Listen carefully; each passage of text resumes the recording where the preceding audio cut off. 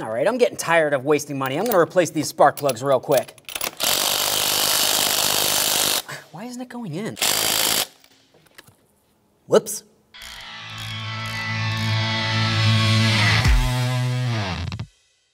Hey friends, it's Len here from 1A Auto. So maybe you went on our site, 1AAuto.com. You went ahead and you ordered yourself some spark plugs because you want to start doing a tune-up on your vehicle to help save yourself a little bit of money at the gas pump. We all want to do that. Unfortunately, things can go wrong even during a simple installation such as spark plugs. So we're going to get into that right now. Now, some spark plugs are going to be a little bit easier to get to than others. Some of them you're just going to have to do a little bit of digging. Something that's important to think of is if it's hard to get to, it's going to be hard to do again. So of course you're going to want to make sure you do it right with the proper tools. It's almost out. Here we go. Okay. So now once you have it out of there, you're going to want to take a close look at it. Maybe when you order your spark plugs, you go ahead and get them, and when you try to compare them, you notice that they don't look the same at all. Now that's something that's important to think about, because if you go ahead and put in the wrong spark plug, you're going to have a running condition.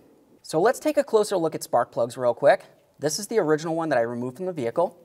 As you can tell, along where my index finger is, the area that it's going to connect onto the engine, it has like a little cone here that's supposed to rest directly up against it. Now this one right here, although it does look different, it still has the little cone. Other spark plugs don't necessarily have that for seating to the engine. It's going to have a little crush gasket. So if yours originally had the cone and the new one has a crush gasket, that's going to give you a major issue. Now, if you were to look at this one right here, you can see exactly how long this was. This one right here looks about the same, but it is a lot shorter. So if I was to put this one into the engine where this one was, it's going to have a spark in a completely different area inside that combustion chamber. Even worse than that is if this was the original one with a short amount of threading, and I put in one with a longer amount of threading, that's going to go deeper into the engine, and it could potentially hit up against the piston, in which case you're going to have some serious engine damage. Now, you also need to look at the tips of it. Now the tips where the electrode is going to be very important. They can be made out of several different things. Sometimes they're going to be made out of copper. Other times, possibly platinum, double platinum, or even iridium. Now all these have different heat points. They're also going to create different temperature sparks. So you don't want to just go ahead and mix those up.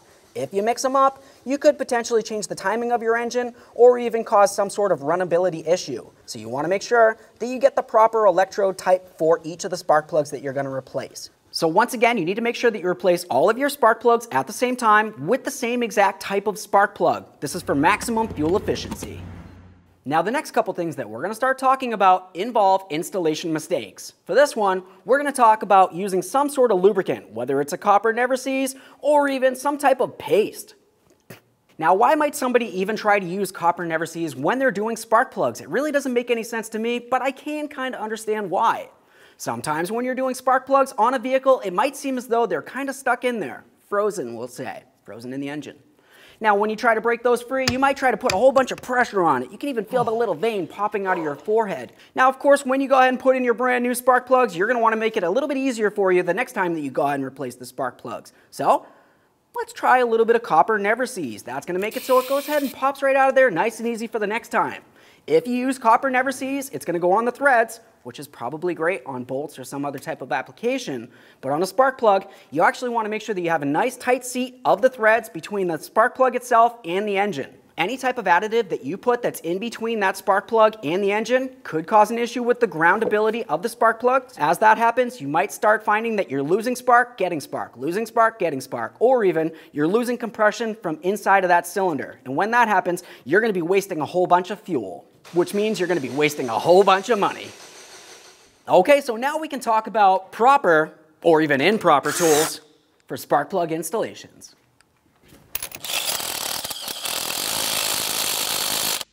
Commonly, you're going to want to make sure that you use a ratchet. Having a long one's pretty good overall if you're trying to break it free, but when you're trying to install it, you want to make sure you do it mostly by hand.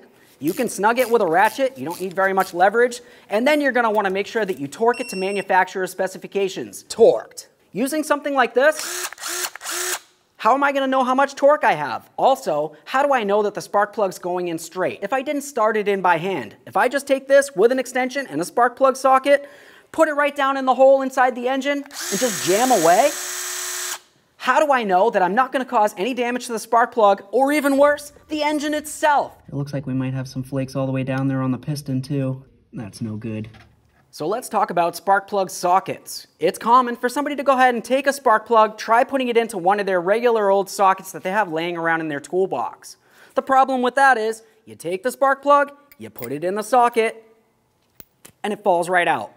Obviously, that's going to be an issue, especially if you're trying to put it into an engine that's facing straight down. It's going to keep falling, and you could potentially cause some serious damage to the spark plug itself.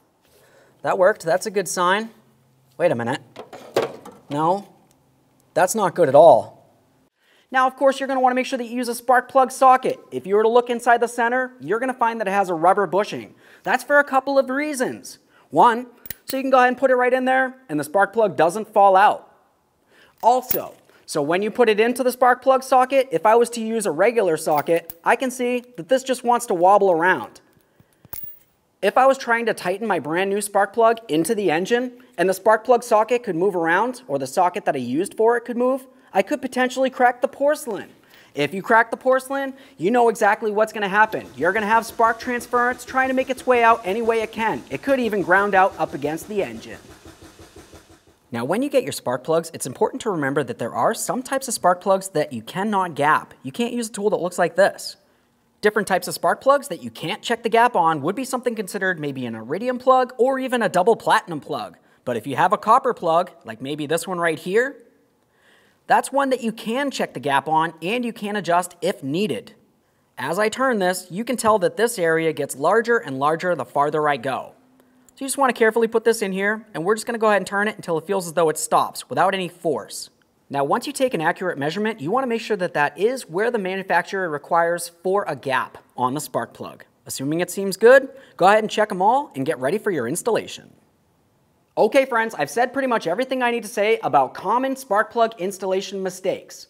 Of course, we did a couple do's, and I showed you a couple fun don'ts. Now, I hope you liked the video. I hope you learned a little something. If there's something in this video that you thought was interesting, or you think somebody else might find it interesting, go ahead and share it with them. It would mean everything to me. If you like the video, or even love the video, go ahead and smash on the like button for me. It would mean the world. While you're at it, subscribe, ring the bell. That way there you, all of your friends, can be kept up with all of our latest content. Thanks.